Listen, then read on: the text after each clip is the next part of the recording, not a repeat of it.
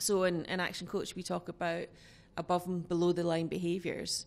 So, above the line is where you've got ownership, accountability, responsibility. You're really taking charge of your own behaviour and your own destiny.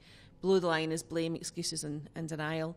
And so I actually use this with the kids at home to actually pretty good effect. Yeah. And even the wee guy who's just 10, he gets it. So if the room's a mess, I go up and I'll say to him, Aaron, look at the state of this room. And he'll say, Mum, it wasn't me, it was Matthew. I've nowhere to put this stuff anyway. No, it's not that bad, really.